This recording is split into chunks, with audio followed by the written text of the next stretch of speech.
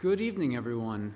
Welcome to the joint meeting between the Board of Selectmen and Board of Assessors to discuss the appointment of the next member of the Board of Assessors. It is 7 p.m. on July 1st, and I do call this meeting to order. Just a reminder to everyone that this is being filmed, so speak loudly and smile when you're at the microphone. I would like to note that our colleague, Mr. Kevin Greeley, has recused himself from this process, so he will not be joining us tonight. And I will now turn this over to our town council, Mr. Doug Heim, to discuss the process. Thank you, Mr. Chairman. I just want to briefly go over the process for the joint body's consideration of the applicants that it has before it. As a general matter tonight, on anything but the most minor procedural motions, you'll proceed by roll call votes in an abundance of caution with the relevant state statute and our past practice here in Arlington. The process will be opened by each individual who submitted a timely application for the joint body's consideration be given an opportunity to make a brief statement in support of their candidacy. Such statements are not required for a nomination, however, may be made. Following any and all applicant statements, any member of the joint body may move to receive nominations formally. Upon a second, the joint body shall take a roll call vote to formally receive nominations. Once the nominations are open, each member may nominate any of the qualified applicants. It's my understanding that all of these applicants meet the minimum qualification for serving as the interim assessor. Each nominee should receive a second to be placed before the joint body for voting. There's no limit on the number of nominees that may be placed before the joint body for consideration, but an applicant is not entitled to receive nomination just because they submitted an application.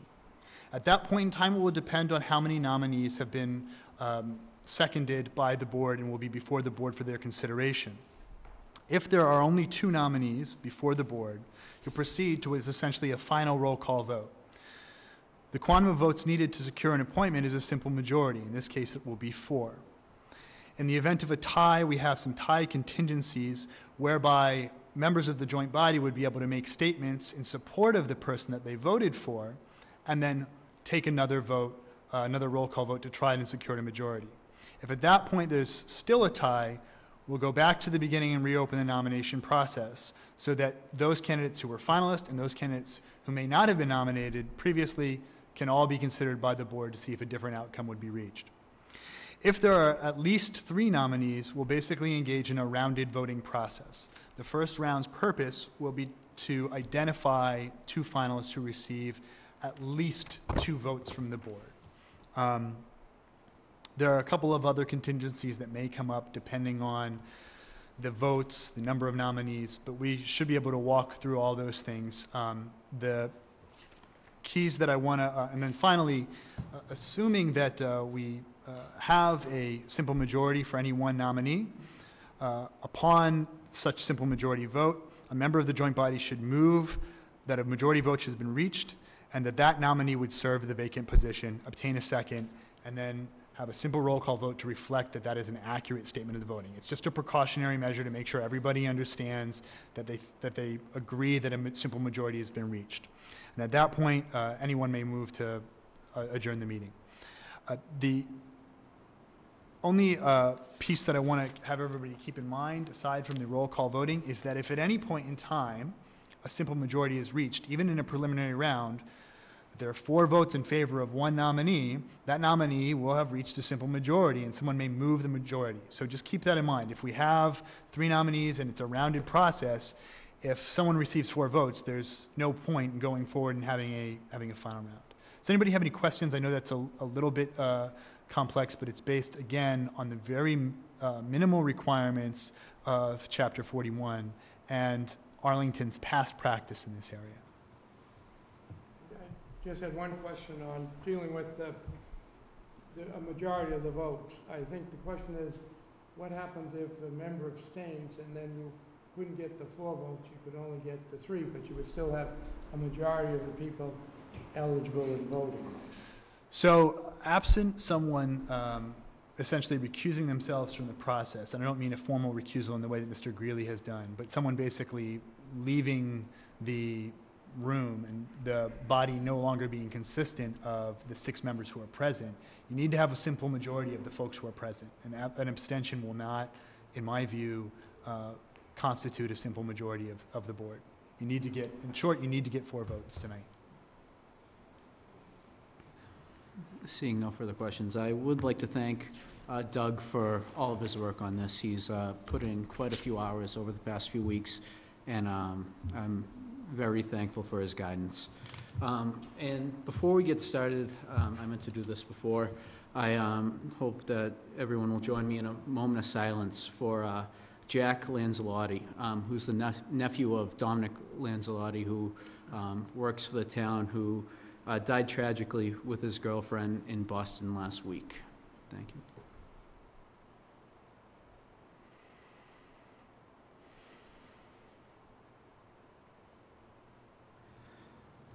Thank you very much, and our prayers go out to the Lanzelotti family. So I will now ask for all of the applicants to make statements. I hope that you will keep them to 3 minutes or under, and we will do this in alphabetical order. So we'll start with Joseph Bastardi. Please, yeah, just come up to the microphone. Talk about yourself, why you believe you're fit to be the next. My name's Joe Bastardi. I live in Arlington, obviously, since 08 or 06, and I was a town meeting member for 1 term, and just wanted to participate further. So I thought that, you know, I have some skills that could, Great. that. Thank you very much. Mr. Robert Greeley.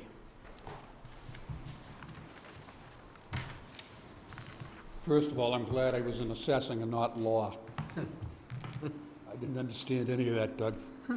Anyhow, my name is Bobby Greeley. I'm a lifelong resident of Arlington. My undergraduate and graduate degrees are from Babson. Excuse me. I have been in the assessing profession for the last 30 years.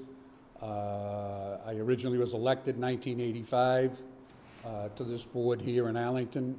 In 1987, I then proceeded to take over as Director of Assessments.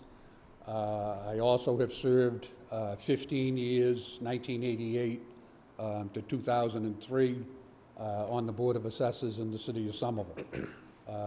During my tenure with the guidance of the Board of Assessors, we were able to complete 9 triennial certifications, most important of which was the fact that they were done on a timely basis. To be honest, over the last 3 decades here in Arlington, in a lot of ways, our office has become a model that the Department of Revenue on more than one occasion recommends to people. I always have been a believer in doing in-house revaluations with minimal outside consultation. In that period of time, from '87 through 2011 when I retired, I think, if the truth is known, the board and myself, we saved this town roughly $2 million. Almost every 3 years, if you are to bring in an outside firm to do all of your revaluation, residential, income, and commercial and industrial, as well as personal property, you're averaging about $350,000. Historically, what we did is, when I say in-house, all of the residential was handled by us. We then may bring in on the 3rd year or the triennial basis the outside firm who would help us with some of the commercial and industrial and with some of the personal property. Currently, as you know, the Director of Assessments position has been vacant for the last 10 weeks. Board of Assessors position has been vacant for the past 5 weeks. So based on all of the qualifications and the experience that I have in the assessing profession, I do believe that I would be able to fill the current vacancy very well from all of my experience until the next general election. Thank you, Mr. Greeley. Mr. Quinn.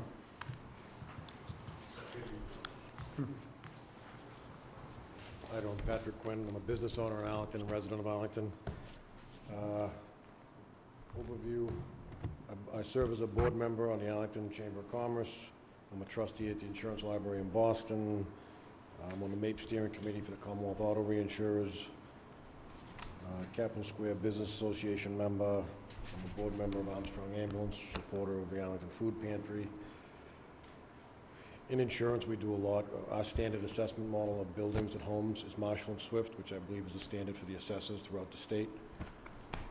We do quarterly reviews with Marshall & Swift and then yearly updates with them. I've been doing those since 1995.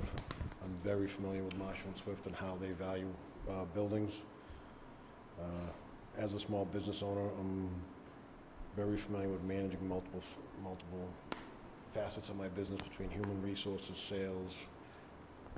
You know, sometimes I'm the plumber. It all depends.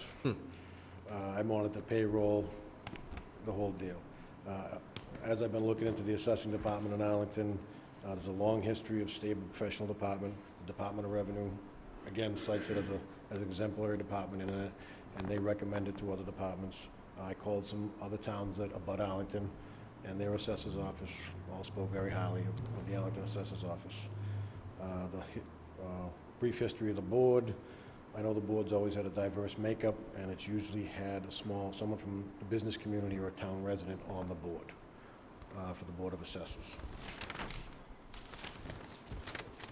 The Board of Assessors is to ensure the equitable distribution of the tax levy, which provides confidence to the electorate when considering overrides. Why me? I'm familiar with the cost approach as the primary approach for single-family homes and also the commercial industrial tax basis. I'd like to work with the Board of Assessors, the Selectmen, other state officials to increase our exemptions for the elderly, veterans, widows, etc. in Arlington, as Arlington's always been a leader in that throughout the state. And I'm a good listener and I collaborate well with other people. Thank you. Don't ask my wife. Thank you. Thank you. Mr. Stephen Reynolds, I do not see that he is present. Mr. Michael Stern.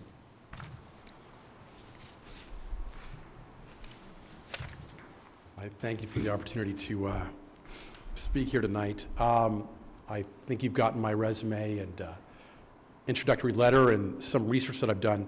I'll just repeat a little bit of that. I'm a 14-year resident of the town. I'm a town meeting member, member of the Fiscal Resources Task Group.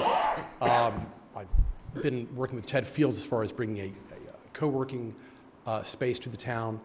I'm also the chair of the newly formed Vision 2020 Education Task Group. My advocacy really could be generally stated. Bob Greeley is unquestionably the most qualified person for this position. However, with that said, I would love to see the boards go in a different direction. I think this is a great opportunity to bring some new ideas, bring in some new people. The other elected boards of this town have had new folks, new ideas. There's fluidity of people. It makes it more democratic. So while Bob is clearly the most qualified person, I think it's more democratic to bring in some new folks and allow some other people to share in this office, which, as we all know, in about 30 years, has only seen about, I think, 5 or 6 people have gotten to see the inside of it. So that's general advocacy for, I hate to say anyone but Bob, because, and again, Bob is we just had a great conversation. We live in the household that the Greeleys grew up in at 10 Farmer Road. My daughter had Ann Greeley as her kindergarten assistant. So we're very fond of the Greeleys. For myself, if you've looked at some of the research that I've contributed to the Fiscal Resources Task Group, and I've shown to Adam and a couple other folks, which shows that there are some interesting aspects to valuations of commercial property in town.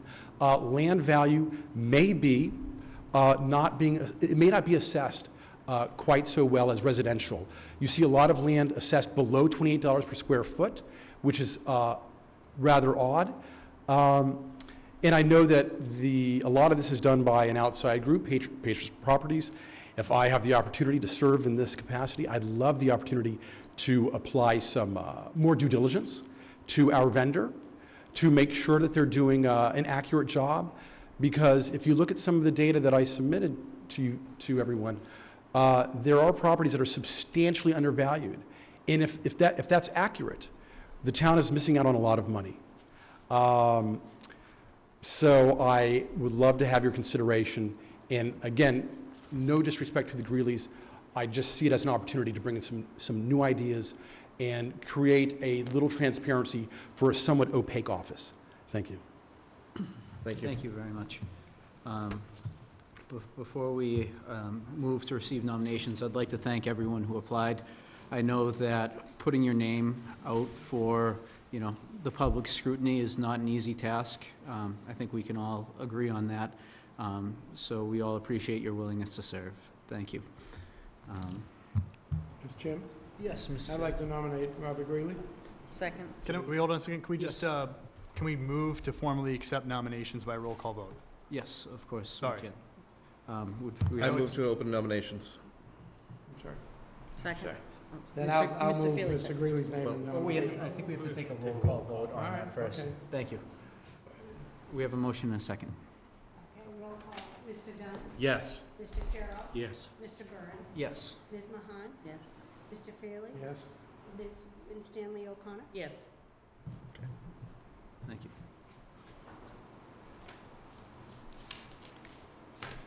We'll now open up Now nominations. I'll nominate Robert Greeley. Second. We have a motion and a second for Mr. Greeley.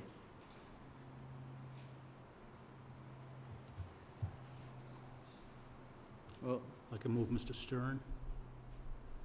Second. we have a motion and a second for Mr. Michael Stern.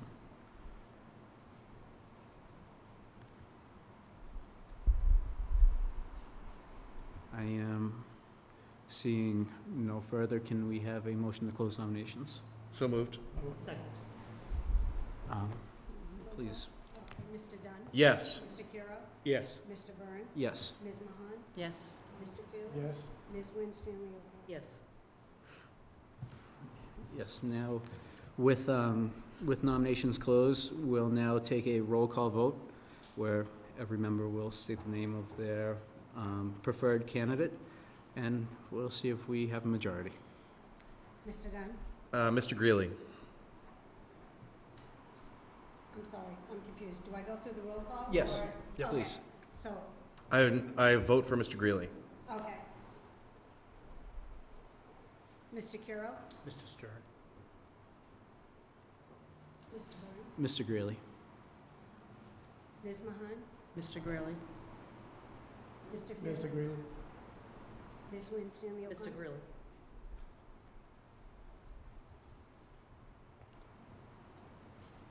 I move to accept a majority of the board in favor of Mr. Greeley. Second. Second. I know it's formal, if we can do one more. Yes, of course. So just to be clear, we have a majority vote for Mr. Greeley's appointment to serve in the vacant position of the assessor. It's been seconded, and the record should reflect that Mr. Greeley should finish the term of the assessor until the April town election. Does the body accept this vote by a roll call? Mr. Dunn? Yes. Mr. Carroll? Yes. Mr. Byrne? Yes. Ms. Mahan? Yes. Mr. Feely? Yes. Ms. Winstanley O'Connor? Yes. Can I move to adjourn? Is that appropriate? Yes, Second. ma'am. At a voice vote or roll call? Let's do it by a roll call, just to be clear. Okay. Sounds good. Mr. Dunn? Yes. Mr. Carroll? Yes. Mr. Byrne? Yes. Ms. Mahan? Yeah. Yes. Mr. Feely? Yes. Ms. Winstanley O'Connor? Thank you. Thank you, everyone, and congratulations, Mr. Greeley.